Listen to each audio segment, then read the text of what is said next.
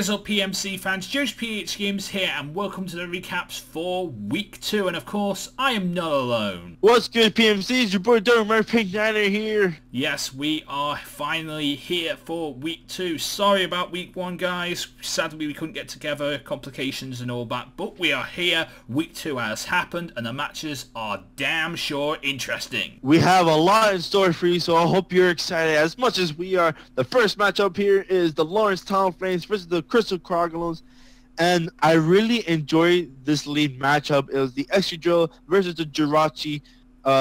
This helps out the Lawrence Talonflames a lot, pressuring the Pallossands team, the Jirachi, to either swap out first the Jirachi, depending on the item, dies to EQ, or sets up his own rocks to also pressure the Lawrence Talonflames. Look at this team. Look, the only hazard removal I see is the Coco and the Mega Arahpthos. But at the end he did switch into the Mega Venusaur. The Excadrill sets up the rocks and help, and looking also the Pallossands don't have their own hazard removal, like none. He has no options. So these rocks are here to stay unless he forces the Talonflames to, unless the Pallossands forces the Talonflames to defog their own hazard away, which I feel like that's not possible. Now it's just Excadrill trying to weaken the Venusaur with the lead seed. The Venusaur goes ahead, gets the lead seed. The Talonflames in the third turn did an amazing play, swapping from the Venusaur, predicting an EQ or an HP Fire, going into, I believe, Mega Arahpthos or Weezing, I forgot, but it was a great prediction on the Lawrence Talonflames, and then it became all back and forth.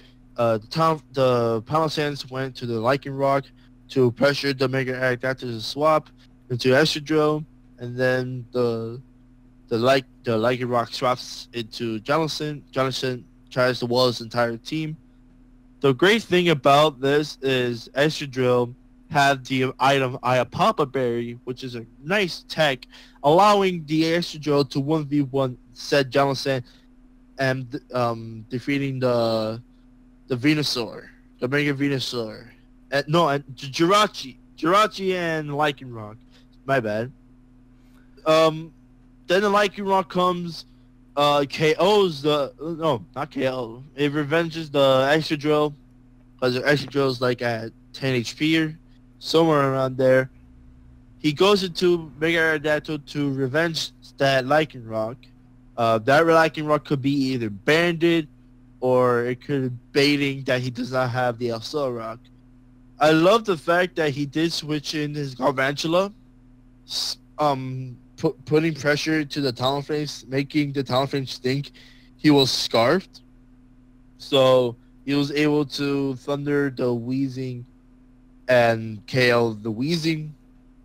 But unfortunately, his plan backfired, giving the Necrozma the weakness policy boost from the Bug Buzz, and allowing the Necrozma to autonomize and sweep the rest of his team. How do you think of this match? I think this match was amazing. Yeah, this was an amazing match. I've seen a lot of good plays here. Necrozma was absolutely amazing with the weakness policy. This just was a really good match. Garchomp did some amazing work here. I know what he can do as a coach from the IBL, and this guy does seriously good work. I respect him so much for that Necrozma play and that Excadrill item, the Arahpthos. That I feel the Arahpthos item really helped out Excadrill tremendously when we wanted that the Jonathan. I feel like Jonathan did not have the Scald or the Surf for some reason. I feel like it's because since he has a Cantonian Ninetales, that it wouldn't do anything to Excadrill. I think the sun was up around there. I don't quite remember, but I do like the fact that Excadrill 1v1 the Jonathan, and I don't know why he didn't recover with Jonathan, but that's beyond me. Now, what's the next matchup? The next matchup we have for you guys is the Oregon Duckletts taking on the Borussia Donphans of El Scizor. This match was an absolutely interesting match. The Oregon Duckletts brought them Celesteela, Mega Charizard X, Rabombi, Lucario, Mamoswine and Armaldo, whilst the Borussia Donphans brought them Rotom Heat, Nidoqueen, Mew, Miltank, Mega Pidgeot and Dragonite. This was a very, very interesting matchup. I gotta admit, first off, one thing I want to mention from this matchup, the absolute jammiest of jammy gits, Double Protect. My god. I mean, like, at that point in the game, you just think to yourself, like, god damn, I lost to Double Protect. How can I live with myself after that one? Yeah, as I saw, the Borussia Donphans, they had so much trouble trying to break down the Celesteela. But Celesteela weakened the Donphans team to a point where Lucario can defeat the rest of his team. It was a bizarre. It was a mixture of luck and outright skill. The one play, well, two things I like. One, that the Borussia Donphans brought physical Nidoqueen for the Rabombi because Rabombi has the Rabombi Quiver Dance, and normally Nidoqueens ran special, but this was physical for this case, and I think it was Fire Punch. He had Fire Punch for a especially defensive Celesteela, which the Celesteela can defeat the Pidgeot one-on-one. And I also like that nice switch-in that Lars made with the Psychium Z from the Rabombi. The Rabombi had Psychium Z for the Nidoqueen. He made a really nice sack to that Rabombi, which I thought was really nice. But the Rotom also like really heavily pressured that Armaldo. So the since it looks like the Armaldo is like his only hazard removal on this team, pressuring him to try to get rid of hazards because his team's kind of weak to hazards. He has the Zardax and the Rabombi, which are both weak to rocks. And I think that's all I like from that. Yeah, this was quite an interesting match. I mean, the Oregon Duckletts, again, picking up another victory here. I mean, this team, I wasn't expecting them to go too far, but like this team are doing so well at the moment, 2-0. And like I was making comments during the draft about like the Heliolisk pickup for this is not a Sun team, and Heliolisk, in my opinion, only works on the Sun team. But the Duckletts are doing amazing work here.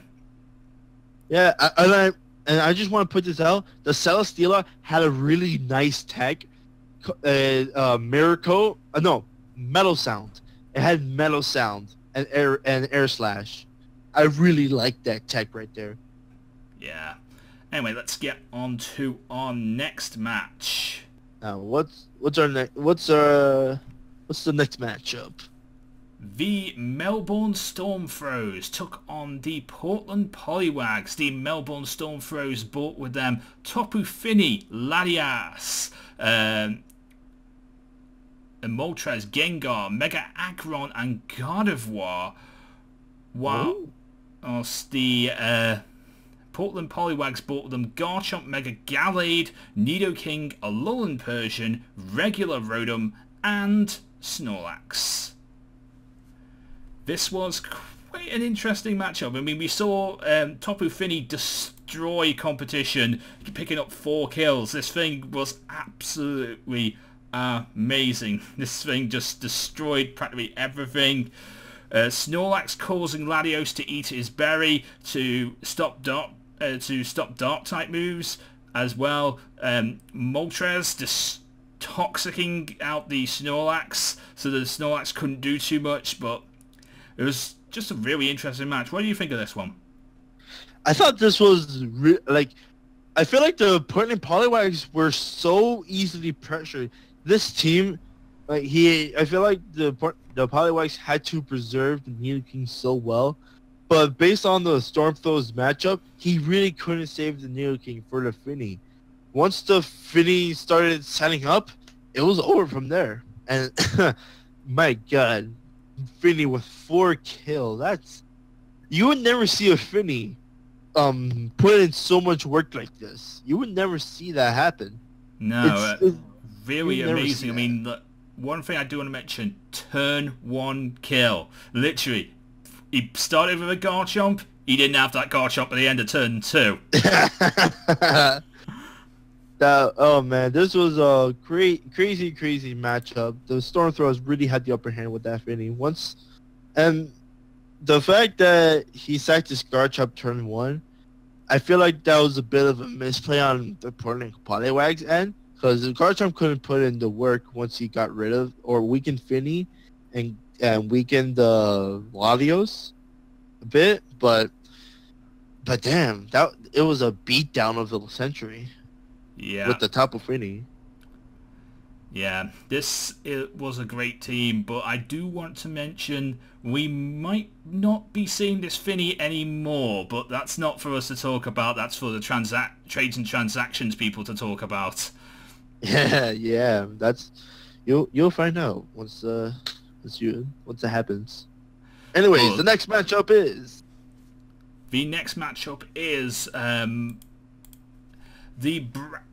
Brandon's team of the Trenton Thundurus taking on another IBL counterpart in Phantombass, coach of the New York Cosmogs. The Trenton Thundurus brought with them Lycanroc Day, Mega Marwow, Hooper Unbound, Porygon 2, Aquilid, T-Serena, as well, and the New York Cosmogs brought with them Weavile, Metagross, Blissey, Talonflame, Mega Lopunny, and Quillfish. This was quite an interesting match. Mega Marwow. This thing is just, oh my god, this thing, you can see why this is banned in most leagues. This just destroys.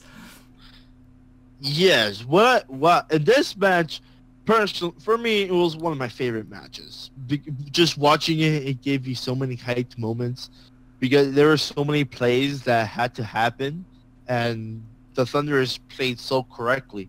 The turn 1 fake out play, the Lycanroc, I believe, was Focus Sash. I feel like this Lycanroc was guaranteed to set up rocks. Like if you saw the steadfast, meaning if you get flinched, you boost your speed. It's like Rock would have outsped that Mega Lopunny and set up the rocks. He did. I know the Cosmogs did fear the Zen Headbutt coming, which is why he switched into the Metagross. But damn, no, he swapped into the Quillfish. My bad. And that turn 1 play really got me excited. Then the Thundurus went into the Mega Marwow, just removing the Quillfish entirely. Quillfish really trying to weaken the Mega Marwow, but there's a reason, like you said, there's a reason why this Mon is banned. 1, because it's fat, and 2, because it hits hard. It's a literal definition of a tank, and it just shows right here that this Quillfish was having troubles killing the Marwow. Then he had Mega Lopunny trying to jump kick the Arachninid coming in, weakening the Arachnid. Then comes the Hoopa, which it looks like the way he brought it in could be scarfed. So it knocks out Lopunny on a switch. Then all these plays happen. He goes to Talonflame, then he goes Metagross. He goes Metagross doubling into the Lopunny on the Marwow. And then the Blissey comes, looking like she's about to stall the rest of the match since the rest of this team is poisoned. But Mega Marwow, proving to be a monster, play roughing the hell out of that Blissey. But even though it took a ton. Now this is the best play, in my opinion. The Metagross was predicting a Sucker Punch. And he clicked Agility. The Mega Marwow won the 50-50 clicking knockoff. That's what stopped the Metagross from sweeping and preventing Mega Mawile not risking a sucker punch. Then the last turn, unfortunately, the Haxcogs came and told the Talonflame to Wisdom Willow Mist, giving Mawile another kill. This was, like I said, personally one of my favorite matches. Mega Mawile just putting in the absolute work. Yeah, absolutely amazing. I must admit, I mean, like, when I saw that Talonflame came in, I just thought to myself, my god, that thing is just, like, literally going to go down to rocks, and it lost, like, 75%, maybe even 80% of its health coming in off rocks. He was easily pressured. Like, his, he didn't have any hazard removal. He probably didn't realize that the rocks, he didn't realize that the Lycan Rock had a way to get up rocks reliably. Which really surprised me that he figured out what Steadfast does. Nobody uses Steadfast. That's the one ability that people don't like to use, but he put it into effect this match, and it really worked out for him. I'm so proud of. Yeah, I mean, Steadfast is a good ability to use. I mean, because Mega Lopunny, one of its choice moves is Fake Out. It is a good Fake Out lead, and if you can get off a Fake Out, you can really do some good work on the flinch to stop like any first turn place. But it looks like in this match it really backfired against him, which really costed him and his Talonflame to actually put in the work. But a good 4-0 win for the Trenton Thundurus. Brandon is moving on again with good wins here, but let's get on to our next one. The next match. The next match is the New South Wailmers versus the Colorado Rapidash. The New South Wailmers brought with them Landorus T, Xurkitree, Slowking, Shaman, Mega Scizor and Komodo, whilst the Colorado Rapidash brought with them Zapdos, Mega Blastoise, Arcanine, Regice, Catania and Mimikyu. This was quite an interesting matchup. I mean, Xurkitree, this thing did some serious work. I mean, I played with Xurkitree before. I know what this one could do. It is a scary mon.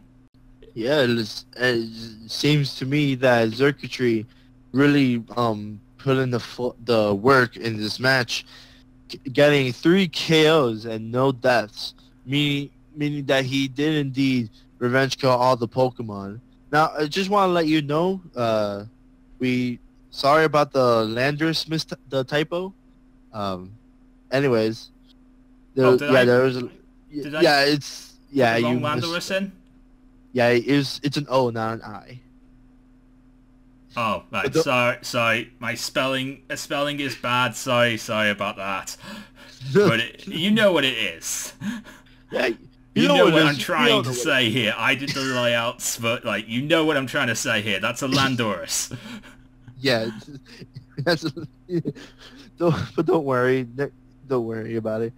But yeah, it looks like Xurkitree didn't put in the work. He had nothing to KO the Xurkitree. The priority was pretty lacking in this match. Looks like it seems to me that the Mimikyu did die from the Mega Scizor. And Xurkitree just picked up KO, put up Telgo, uses Z Hypnosis, and just ran house.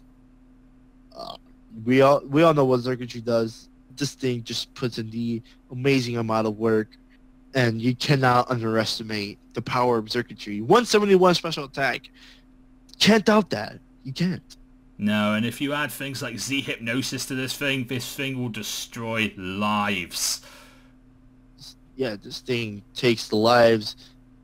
This thing just takes lives. Like you can't misprep for this, or you're just gonna get destroyed. Well, not necessarily destroyed. This guy didn't get the Rapidashes didn't get destroyed, but he did had trouble with the Xurkitree, so couldn't do anything about that. He had no revenge killer, unless it was Scarf Cartana, which I don't think would have beaten the Xurkitree anyways. Good Xurkitree has decent amount of bulk. But yeah, let's go ahead and go to the next matchup. Our next matchup is the Pittsburgh Empoleons taking on the Sydney Krookodiles. The Sydney Krookodiles brought with them Tapu Bulu, Umbreon, Ditto, Slowbro, Mega Kangaskhan and Cryogonal, whilst the Pittsburgh Empoleons brought them Zygarde 50, Tornadus, Cantolian Raiju, Mega Diancie and Empoleon, the only team to actually pick up their mascot, and Heracross. This was quite an interesting matchup. I mean, Mega Diancie, this thing is scary as hell. It can do some serious work, and it did do some quite good work here, picking up 3 kills. This was really good here today. Yeah, like this is one of the closest matchups in this week. Like, we're getting to week 2, and this is one of the closest already. Empoleon's winning 2-0. The Mega Diancie just has like the Sydney Krookodiles has no switching to a Mega Diancie with this team that he brought. Like, he could have ran Scarf Ditto, but like there was no one move that the Diancie could lock, that the Ditto could lock into to defeat his team if he locked himself into Moonblast and Empoleons right there. But yeah, this team, he actually did put in the work with Diancie and Heracross. Heracross picking up 2 kills, winning the matchup for his team. Tornadus T probably did put in the work, giving some damage to his team. But at least, like, he had the Heracross. Heracross was too threatening for this Crocodile zone, right? And like the Cryogonal getting 2 kills. That surprises me, to say the least. Cryogonal, I mean, as far as I can tell from watching this matchup, I honestly question both of the kills that it got as sacks, but I'm not exactly sure on that, so I'm not going to make comments or question the plays. If I'm not sure it's a sack, I'm not going to put sack, but like I'm saying these kills could have been sacks. Yeah, they could have been sacks, but to a Cryogonal, I mean, at least the Pittsburgh Empoleons did win at the end with the Heracross clean sweep. And I do want to say one thing before we get on to the next match. Thank you, Sydney Krookodiles, for finally bringing Imposter Ditto. You didn't bring it last week. And I was thinking to myself, like, why the hell is Ditto even here if it's not Imposter? Like, Ditto has to be Imposter for it to even work as an effective mon in draft format. He or probably someone misgen his Pokemon, so I don't think I can blame him for the misgen or breed. Sorry, breed. Don't bark at me in the comments. It's fine. As long as Felicify isn't watching this video, it's perfectly fine. Or he doesn't. Next match. The next matchup we have for you guys is the New York Metagross, another brand new team joining this week, and they took on the Mastodon Gastrodons. I love that team name, I really do. But the New York Metagross brought with them Heatran, Torterra, Greninja, Mega Altaria, Krookodile and Noivern, whilst the Mastodon Gastrodons brought with them Kieran Black, Blaziken, Thundurus, Florges, Mega Steelix and Licky. One thing I gotta say about this matchup, Torterra. Honestly, Torterra is like the lowest of the lowest tier 5 grass types, and it did amazing work here today. Yeah, the fact that when I saw that Torterra, I'm like, when you hear Torterra, the one item you would never think of is Scarf, and that's what this Torterra is, and it actually helped them out in the end. Now, turn 1 was pressured. The Greninja was there to sell the spikes. And I love the fact he had Poisonium Z Greninja just to KO the Forges, which really worked out because that removes the hazard removal and has his Toxic Spike still up. I like the prediction with the Noivern on his Licky switch in. the Noivern chipping down the Licky Licky helps. The one thing I question is the fact that Heatran clicked taunt on the Licky Licky and Licky Licky had Oblivious. I'm not sure if he didn't know this or not, but sometimes people draft Licky Licky because of the fact it's a wish pressure that cannot get taunted. I'm not sure if he misclicked or he forgot about that, but he did have to go back and forth with the Licky Licky because of that. Like he allowed the Licky Licky to reliably wish protect on that turn. But damn, Scarf Torterra. I can't get over the fact he has Scarf Torterra to pressure the Mastodon Gastrodons team to allow the Krookodiles to revenge the Thundurus. I thought this match was really amazing, and it went more to the Metagross favor, even though that little misclick right there, and I mean, I question it, but if he forgot that Licky Licky gets Oblivious, then that to me, that could be understandable. People sometimes forget what Pokemon's abilities are, but yeah, I really like this. The Torterra getting 3 kills. That thing is a monster. Yeah, that thing is a literal monster. I mean, it's my Mon of the Week this week. I mean, I know that I shouldn't really be saying that, but like, it is a literal monster. It is my Mon of the Week. I mean, for a tier 5 grass type to be doing that kind of work, wow. We may not do Pokemon of the Week, but we both have to agree that is the Pokemon of the Week. Scarf Torterra. If we had a Heat of the Week, that would be the pick. That would be the Mon I would pick, because you would never, like I said many times, you would never think Scarf on a slow tank like this. Wow, I'm happy about that. Well, let's get on to our last game. Good win for the Metagross here, and the last game, we're just going to come out and talk about it because we didn't see this match. We have no replay to go off for ourselves. We have no video on the channel for it to go off ourselves again. So we have literally nothing to go off, but it is in the books. So we do have to cover it here in the recaps. The Carolina Pyroars, I got that name wrong last week when I was recording the week 1 recaps that never happened.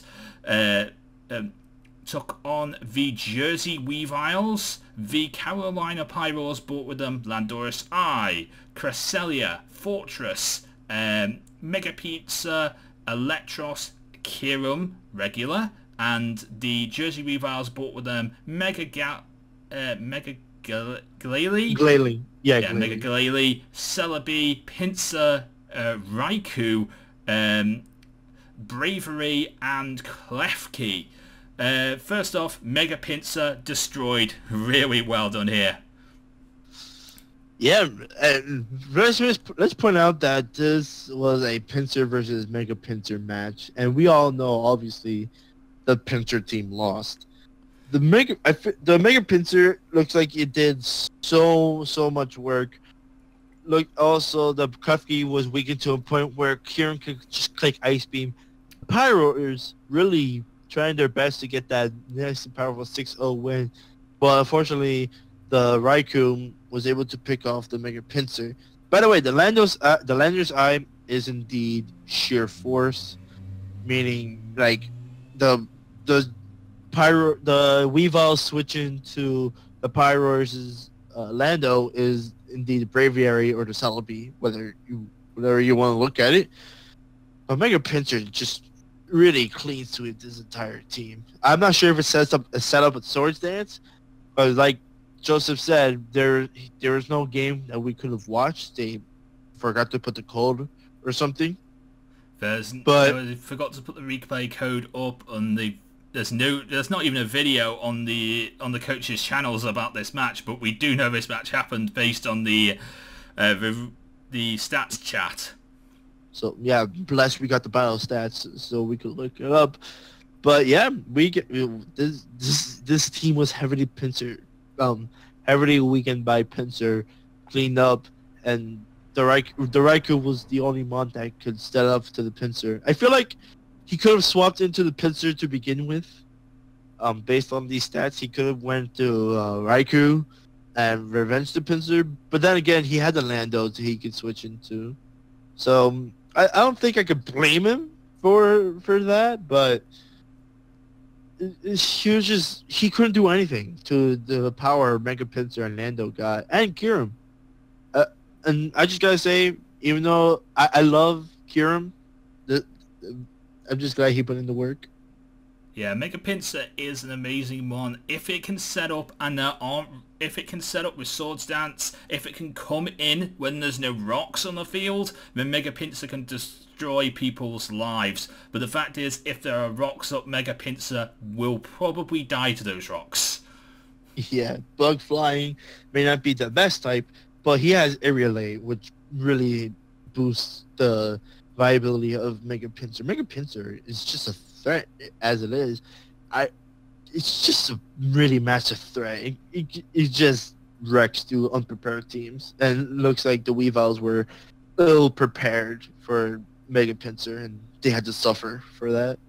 Yep, but that is week 2. So let me know what you thought of week 2 in the comments section down below. Of course, go and check out all the coaches. Their links to their channels are down in the description below. And of course, keep an eye on this channel, because that's where you get all the analyst content as the weeks go on. And of course, check out me and WMAR for recaps. We will be back, and we have our own channels too. So go and check those out as well. But until next time, I'm JosephGame. And WMAR. And we're out. See you again. Peace out.